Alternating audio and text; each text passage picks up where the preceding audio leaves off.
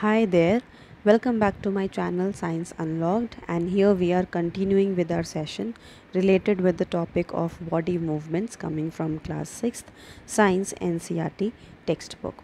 So let's get started. We have already discussed about different set of introductory portion of the chapter and different set of joints that we will observe in the human body. Now over here we will going to see about the bones that we have in our body. Now we are well aware about the fact that bone is the major part, or you can say the main component of the skeletal system, and as the skeletal system has to perform different set of functions in terms of protection, in terms of support, in terms of making the framework or supporting the movement of the body. This particular structure is made up of small sections where these bones or these small sections are interrelated with each other, and this is actually made up of a specific component called as calcium phosphate. Now this is a mineral which actually makes the whole structure or the bone more and more strong, more and more hard in terms of connection.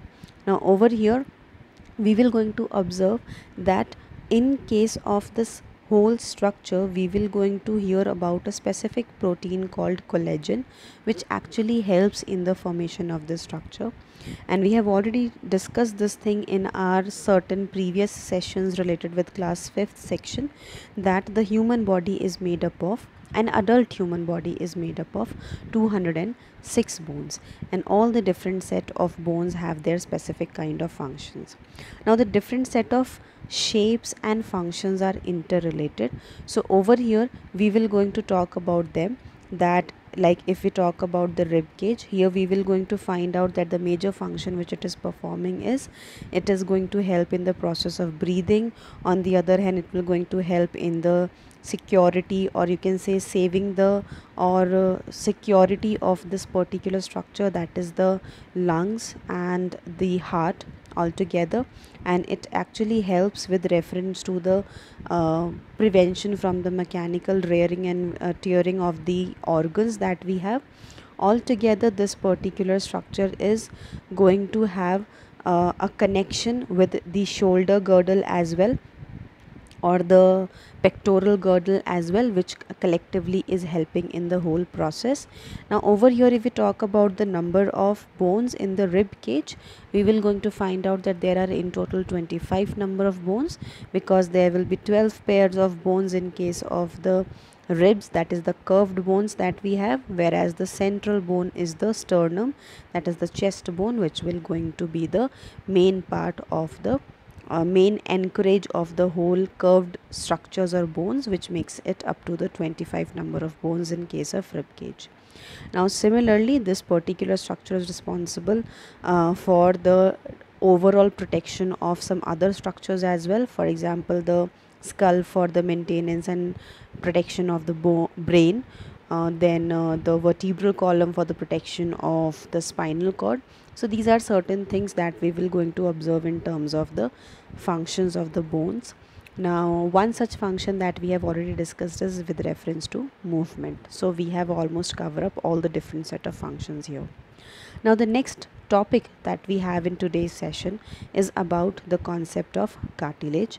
Now these are actually an important aspect with reference to bones, because these structures, these soft tissues are actually the tissues which will going to ultimately making the edges of the bones more soft and flexible, and hence reducing the friction between the bones, because of which the pain in case of bones and will going to be reduced, and on the other hand the movement will become easier as compared to the condition if there will be no cartilage in the in between the bones. So we can say that these structures, that is cartilage, play an important role in case of our body movement and structure. The next topic that we have in our session is about the muscles. Now when we talk about muscles, we have approximately 650 muscles in our body, and these muscles are ultimately helping in the overall movement of the skeletal system and the movement shown by the body, because these bones alone cannot perform all the functions of movement, and they need the support of muscles because they will going to ultimately contract and relax, which will going to aid in the overall movement altogether.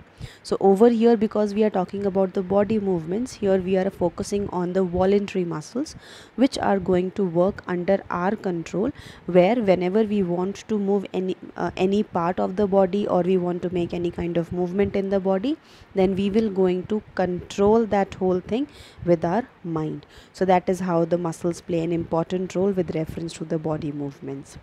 Now when we talk about the movements, let's not forget about the specific kind of movement that we observe in case of different set of animals. So in our upcoming session, we will going to cover up that part as well, that there are different set of organisms around us which are going to have their unique and specific kind of movements. So that is something different from the human body movement, like in terms of running, jumping, flying, crawling, and many more different set of movements that we will going to talk about. So let's get into that. The first organism that we are going to talk about is the earthworm, which is actually a kind of structure, which is a kind of organism which we will going to observe on the terrestrial region, specifically inside the soil, which feeds on dead and decaying organic matter. On the other hand, this is a kind of organism which do not have bone, so it has to depend on different set of segments and muscle like structures, which are specifically in case of earthworm considered as segments. So these segments will going to ultimately help in the encourage process. On the other hand, these segments are responsible for the contraction and relaxation movement of the muscles, which ultimately help in the forward movement of the body altogether. So these are the different ways with which the earthworm acts as a friend to the farmers as well, because it helps in performing the movement of soil from one point to the other point. Now the next part we will going to take up in the next session, where we will be talking about the different set of unique movements that are still left out. So for that, I'll see you in the next session. Till then, take care and keep learning.